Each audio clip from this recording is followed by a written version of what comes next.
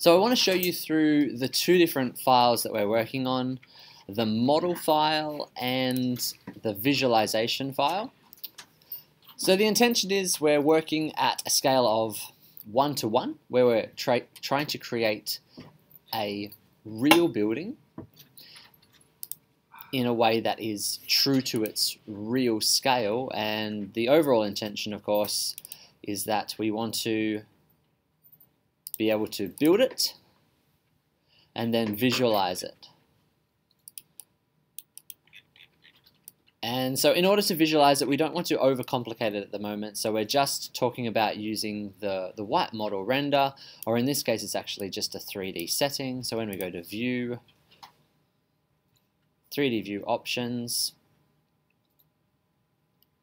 3D Styles, we're using the white model with shadows here in order for it to not look boring or ugly or inaccurate. If we were to change that to our detailed shading,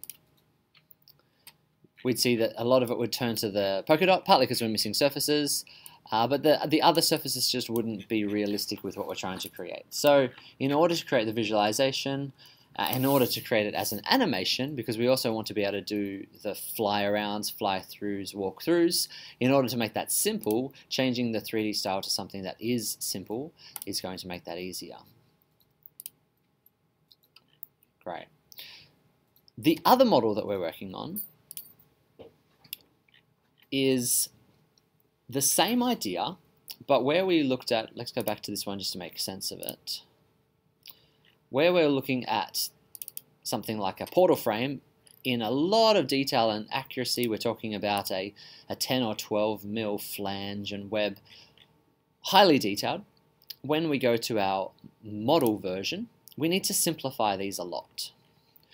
These are going to be reproduced at 100th of the scale. And so where we have the thickness of a beam that might otherwise be 10 millimeters, if we take 10 millimeters and divide it by 100, we've got 1/10 of a millimeter. And so that's too small. We can't create that as a model. So we need to dumb it down or beef it up in order for it to be able to be usable. We're already a long way through this process. I'm just trying to explain this and talk about what's next. One of the things we have to think about is how to join elements. And so what we're talking about here is using tongues or using tabs to be able to intersect, connect to a roof structure. In this case, we're talking about the top of the portal frame, which is in effect the rafter. The reality is that there'd be purlins. The purlins join to the portal frame, and then the roof sheeting sits on the purlins. But the purlins are too small to see at this scale, so instead of creating the purlins as objects, if we went back to here, we'll just toggle between these because I think it's going to give us a very useful understanding. So if we look at the section, then we actually have purlins that are created as three-dimensional objects, modeled very accurately to scale. When we get to, again, 100 times smaller than that, we're not going to see that. So instead, what we're doing is we're creating the roof just as one panel, and into that panel we're going to scribe or etch the shape of the purlin, but the overall panel will just be one piece. Now we need to cut holes into this shape. We're using fills at the moment, and then we'll cut out this shape from here. So we see that there's already that hole cut. And with that hole cut out, we can place this directly over.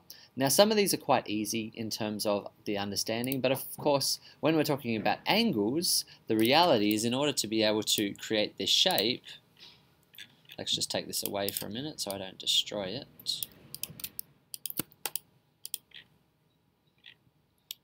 If we then drag a copy, and it's probably good at the moment to group all that together, and we were to rotate it to the scale that we see here, we need to check that these teeth align in the angle, in the right angle as how they fit on the model. And so this is so much about not anything hard in ArchiCAD, but trying to work it out in our head of what we're talking about. Now when we get 2 of these, we take the second one, do the same thing,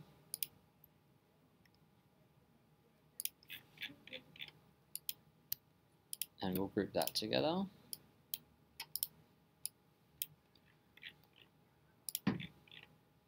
Position it, rotate it to check that it's aligned. At the end of the day, we have to realize that there's going to be a gap between these. So we're at the moment viewing these in plan, but in reality, when they're viewed in section, I was to move that away 3 millimeters. Let's just make sure that's grouped first.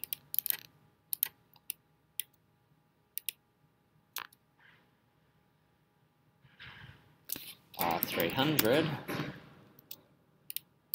Move that away.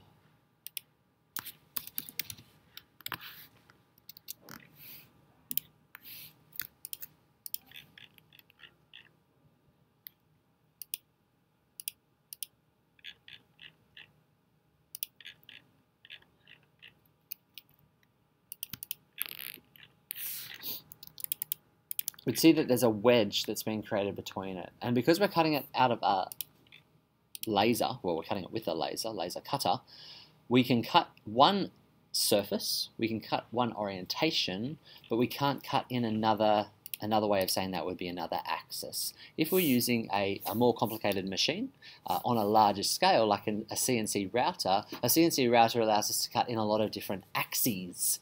So we could cut this, so instead of having a horrible butt joint like that, where it's not actually meeting, we could effectively miter these joints so they would touch.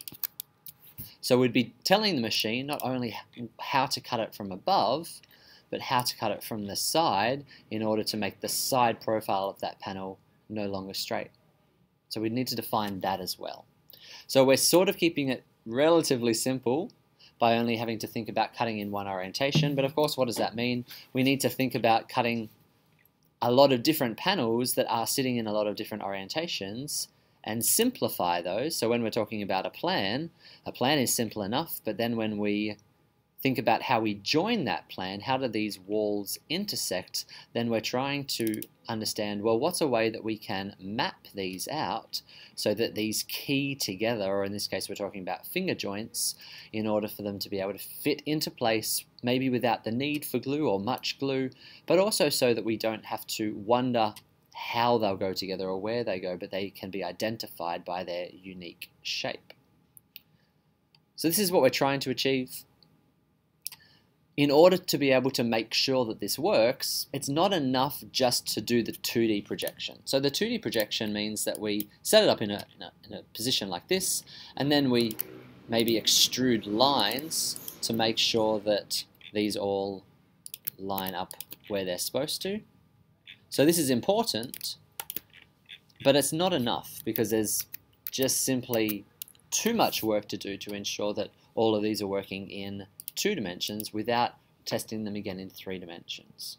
So what do we do? From here, we need to make sure that we're in our plan view, in a story when we're doing this, because we're currently in a worksheet and we see that we don't have any of the slabs, any of the 3-dimensional tools available while we're in our worksheet. So worksheets are great because they're separate from our 3D model, but in order to do the next process we need to go back into 3D. We'll keep this here, and it's always good to keep a reference. We don't want to destroy that, and we could do it a few different ways. So we could just literally trace reference rather than copy paste.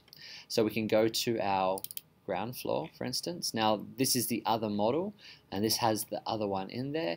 We have to decide, well, do we want to remove all this information? Probably it's better to keep it at the moment. So rather than wrecking it, we might go to another story. Now there's some things we don't need to see, like grids, so we could hide those layers. So if we just work on one story, on the roof story for now, and then we'll take the information that we were looking at before, and so we'll go to the model walls, right click, show trace reference so we can see it.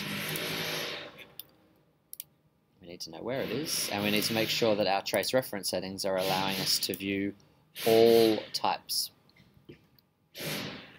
So we'll Click all types, apply.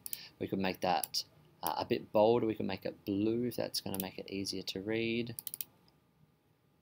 And let's go back, show trace reference. So now we can see all of those bits. What are we missing? We're missing the floor. Let's go back and see why we're missing it, because that was actually a trace reference as well. So where are we getting this information from? This information is coming from, if we're not sure, we see it's a ghost. We're seeing that this is coming from our model base. So we want both of these, so we can do it one at a time. Let's just do the walls first. Back up to ground, sorry, back up to roof. And now, in order to turn these into slabs, the fastest way to do this is to magic wand it. In terms of the slab setting, it's probably good to get this correct first. I'm going to add in a cover fill, and I'll make it yellow in this instance, 25%, so I can see through it. And the background has to be transparent, so I can see through it. What is it? I don't want it to be composite. I just want it to be a very simple shape. I could use cavity. I could use a solid fill. Sometimes I use asphalt unless I've made my own solid shape. Asphalt just because it gives us a solid fill. Maybe a black outline, maybe a red outline. It doesn't really matter. In terms of when we're printing this for cutting, red means cut and black means etch. So having the lines to represent the way that we want it, need it, is important. At the moment, not so much. We can change that later. And then if we want to recreate what we've done, the fastest way to do this is to magic wand over a shape. That will define it. Unfortunately, when we do that, it won't cut out any holes that are in the middle of the surface. It will obviously do all of the edges, but it won't cut out the holes. So to cut out the holes, we can do this in a couple of ways. We can select the slab, select an edge of the slab, choose our subtract from polygon option, and then magic wand each of these. Do that process again. It's already in subtract now, so we just need to bring it back up again, and that will work fine. So that's one method. The other one, let's find another one, similar situation. This one's got some holes in it as well. Magic wand. There's two ways we can do that. We can magic wand inside a shape, or we can magic wand on an edge. Sometimes we'll find if a shape is like this and its edge is well defined and it's not hitting anything else, the edge is usually the better option. If the edge is not well defined and there's lots of other intersecting lines, inside would be the only method, but sometimes inside will not produce a full shape. Instead, we'll get a partial shape. So it will determine its own polygon and think the rest of it's too hard, so I'll stop there. One of the advantages to doing this is you might find errors. And this is a really good reason to use fills and not lines, because if you use lines, you might find that you have multiple lines all overlapping each other, or you might find that there's some lines that don't meet exactly.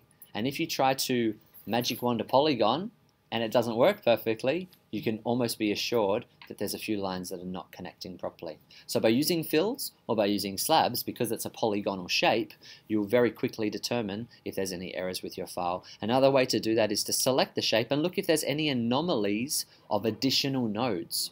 If, for instance, there's an additional node here or an additional node here, and it's just supposed to be a straight line, you know there's something wrong with the file.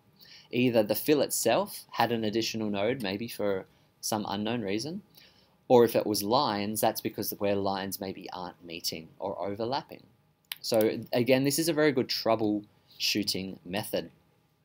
Let's just finish this off. So another way that we can sometimes make this work is to select the slab tool, and then if we magic wand, if we have to do multiples of these, you saw that time I didn't need to bring up the pet palette. I didn't need to bring up the subtract because I had selected the slab and selected the slab tool, and I was clicking over a shape. It identified, okay, he wants me to edit the shape. And so in this case, edit would mean subtract from. So that can be faster, particularly if you've got lots and lots of holes to cut. So we can go and finish those off. Now you sometimes have to give ArchiCAD a little bit of time to think about this and to reload because depending on the complexity of the shape, this can slow the computer down considerably. So you can see I'm working a little bit faster than it wants to. So it's having to think for a bit to make that work. I would suggest we put all of these onto one page. So once we've got all of the walls, then we might want to do the same with the floor. So we might want to turn on the model base, chose trace reference, and do the same thing. At the moment, I'm not worried about surfaces, but I'll get there in a minute. So we'll do the same thing. We'll click on the edge.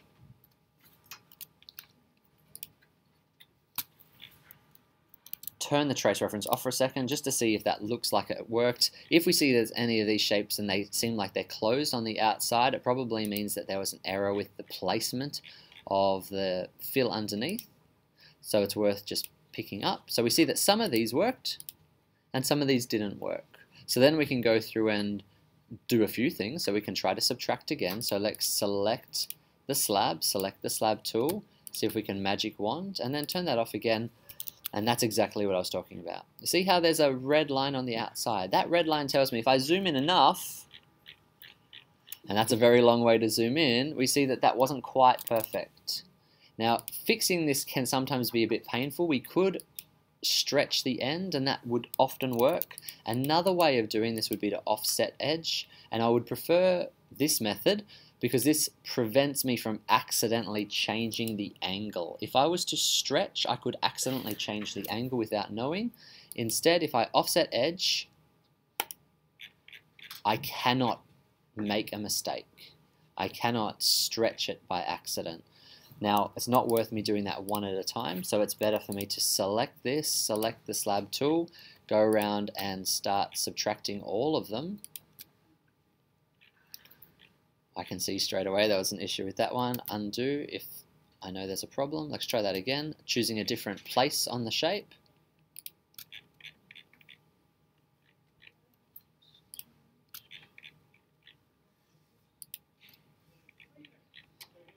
And I can see that's quite large, in fact, so it's not quite on the end. Now, is it a big problem? Should I go back and fix the problem? I could. Let's just go and look at this one because that was the worst one I've seen so far. If we stretch that out and then I was to measure it, we'd see that that is 605. This one is 605 as well. So I could offset that 5 millimeters if I really felt like it was necessary in order to make that now the size that it should be. But we also need to remember that we're talking about something that's 100th of the size. So if we're saying it was 5 millimeters out, again, we're saying that's 0.05 millimeters. So when it comes to laser cutting, we're not even going to notice. This, however, is a problem.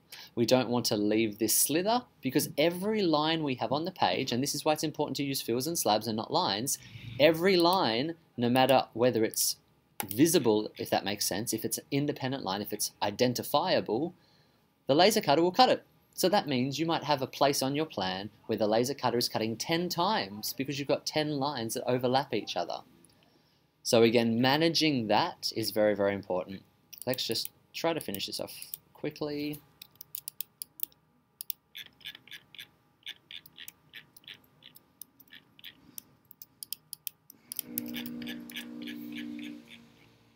So that's most of them done. We've got all of these internals not yet finished, so I'm not going to take too long to do this. I'll just explain the next process. Once we've done that, it doesn't really matter what it looks like in plan.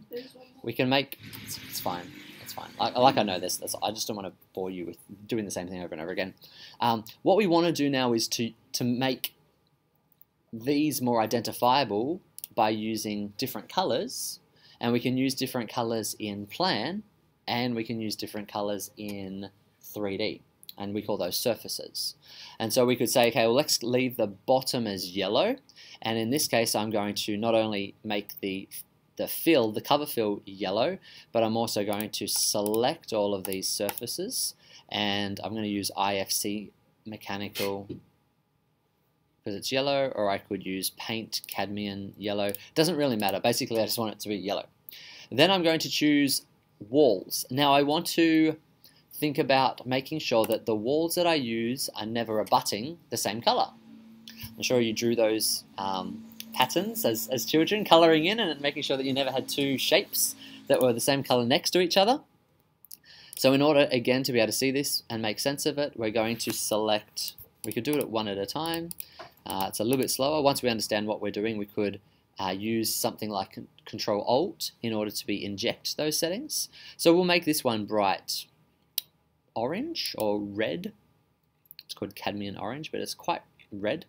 And we'll make that one very dark orange, so it's identifiable. We can still see at least that's different enough from the yellow. We'll do the similar thing with this one. Again, we're using override settings because we don't actually care about the base material. We're just trying to create something that is colorful. And we'll make that one a deeper blue. Maybe more like that one. And we'll do one more and we'll make it green.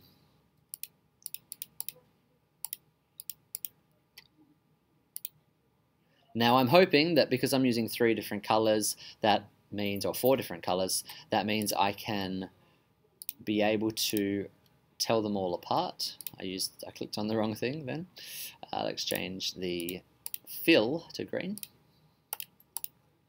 And then I can go around the circle. So I can say, well, hopefully this orange red is never going to touch this one, and this blue one is never going to touch this one. This one here is a little bit more of a problem, but I can actually see that this one and this one are never going to touch. Similarly, this one and this one are never going to touch. Have I made a mistake here? And this one are never going to touch. So now I've got multiple different colors. If I view these all in 3D,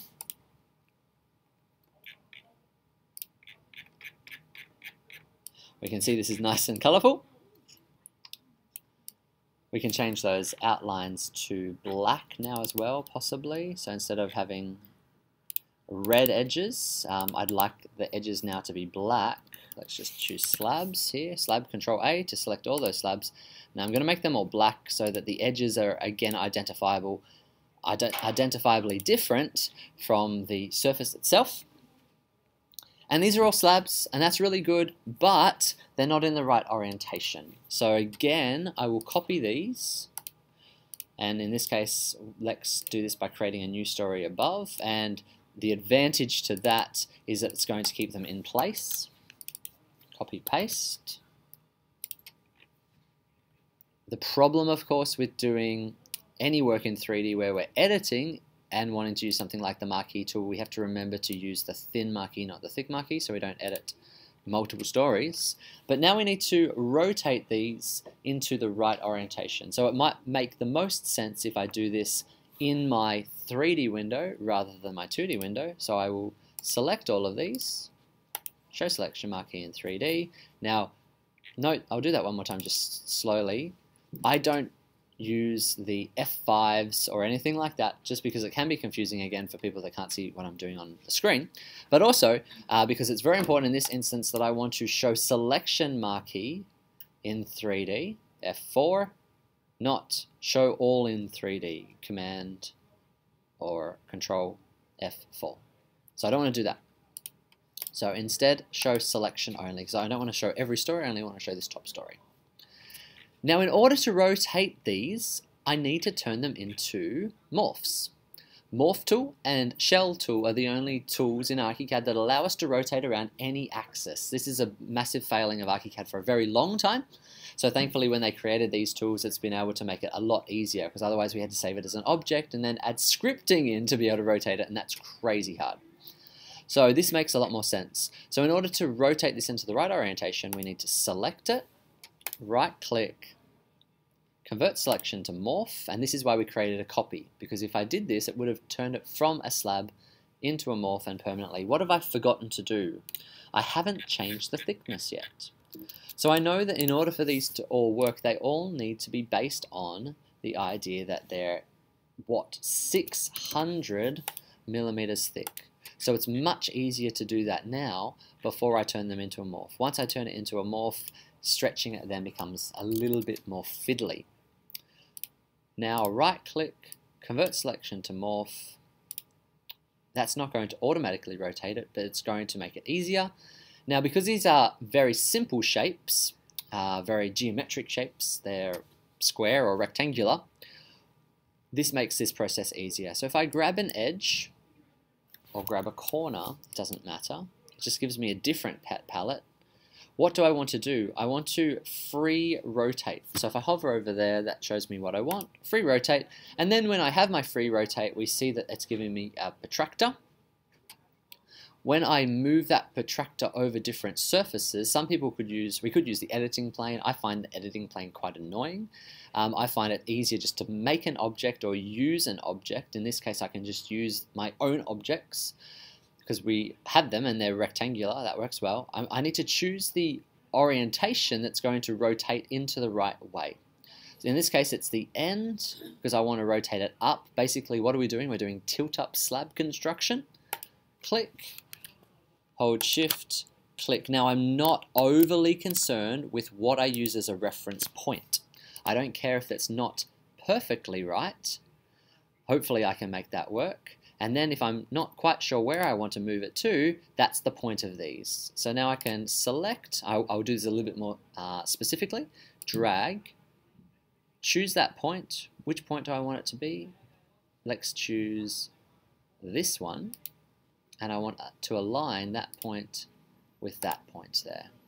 Now if that works, there's something satisfying about it. We will see very quickly if there's errors, because we will start to see the idea of surfaces overlapping.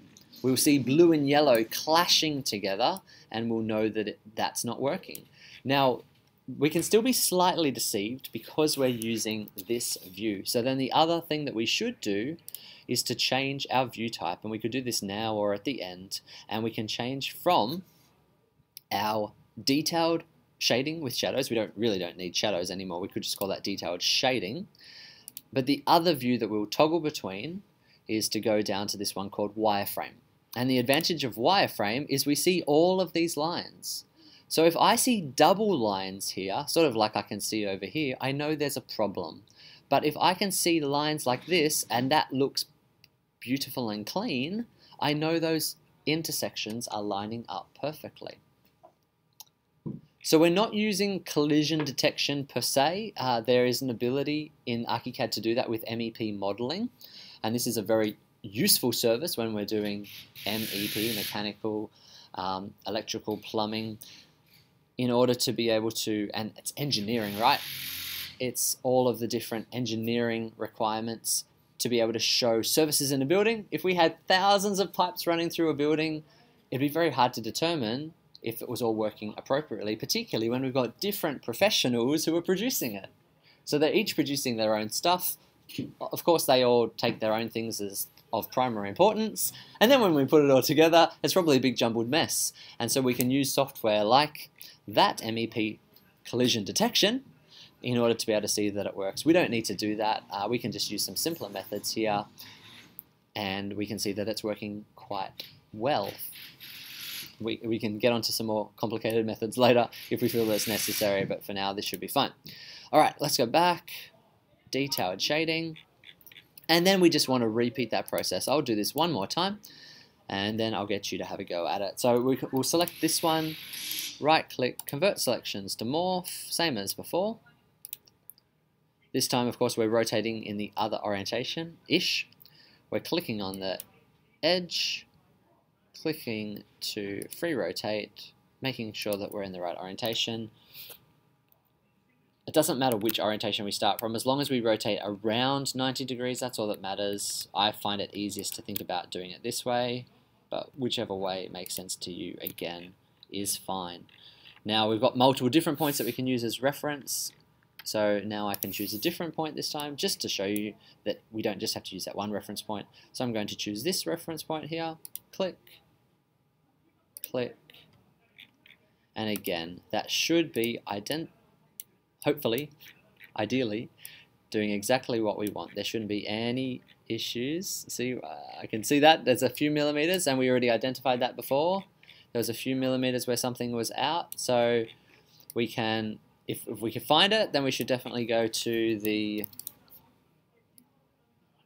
view options, wireframe, zoom in some more, see if we can see any issues there. It looks pretty good at this scale. There we go. It's just a couple of millimeters. Just a couple millimeters there, but not all that much. And again, when we're talking about 1/100th of this size, it's a couple mils back there as well. It's not going to be a major issue. But as much as we can be perfect for as long as possible, that's really good. We don't want to keep working with errors because errors multiply. And when errors multiply, you can end up in a really bad place.